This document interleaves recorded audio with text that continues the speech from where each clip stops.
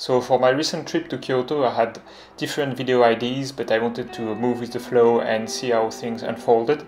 But I had one thing pretty much decided, is that I wanted to do a night street photography session with my 85mm. I have been to Kyoto several times before, but it was quite some time ago and without the same passion I have for photography and videography. So I was really excited to go there again and shoot with my 85mm. Obviously, I had some expectations of the shots I could take and how the photography session would go, but I can tell you that it went really well and I'm really excited to share that with you.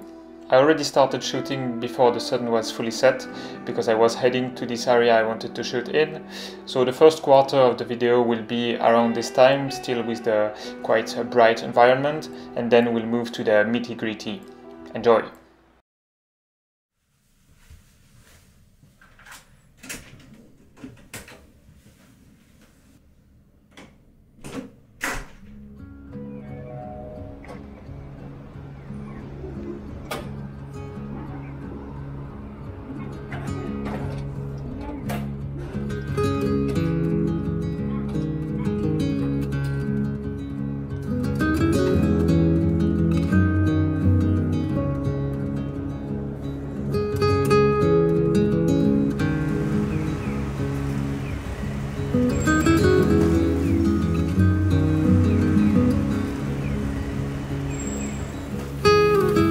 So, how it felt to see Kyoto without tourists, or almost not. I'm really glad and grateful that I could experience it as a photographer, videographer, but at the same time it's quite sad, I think.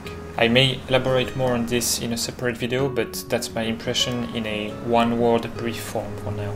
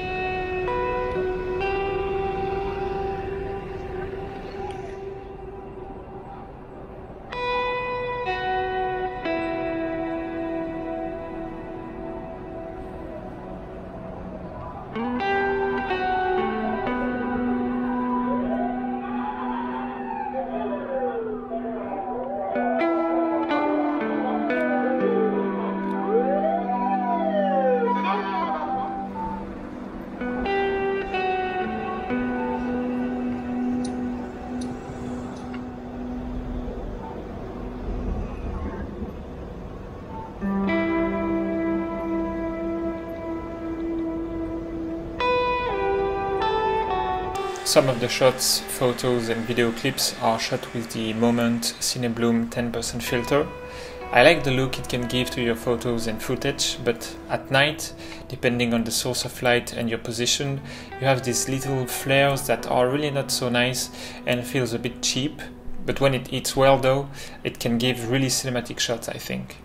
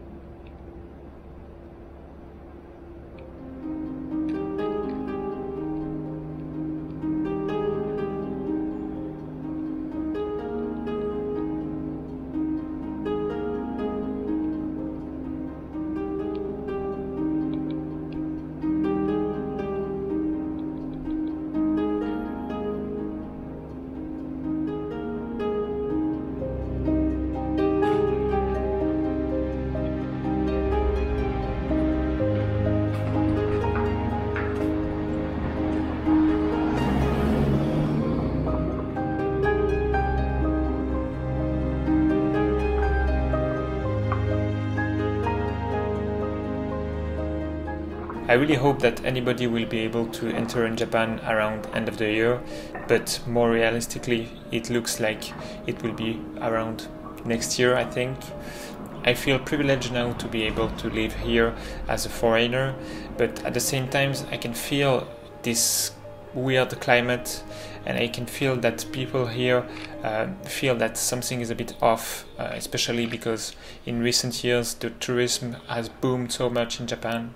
I really hope that the situation will move for the better in the really near future, and I will be really excited and glad to meet any of my subscribers coming to Japan for a short trip.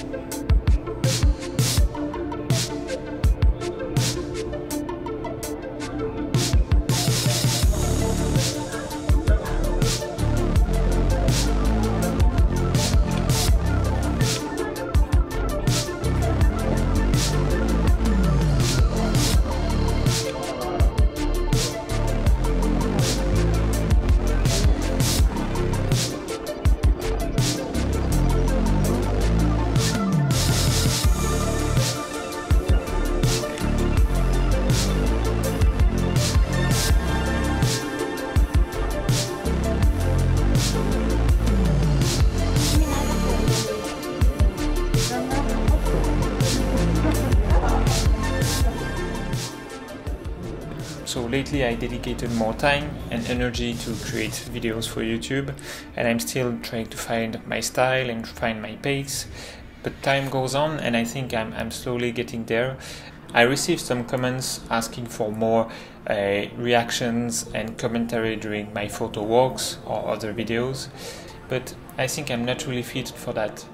First reason, and easy one, is that when I'm doing a photo walk, I'm quite focused on trying to get good shots.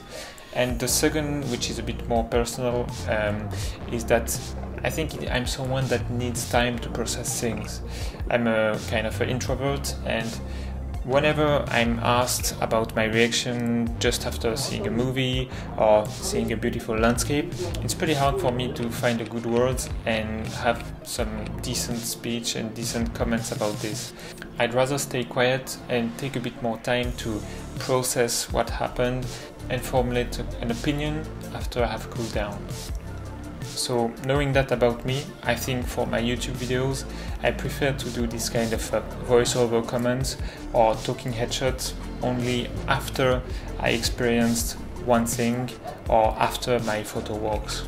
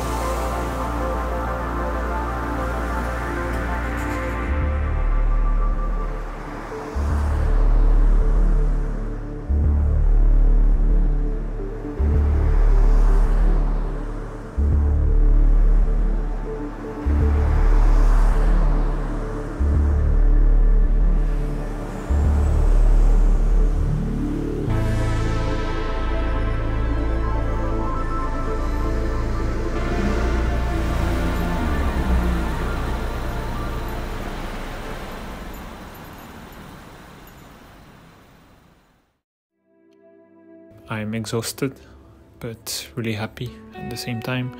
Today was just like a Japan enthusiast photographer dream day in a way.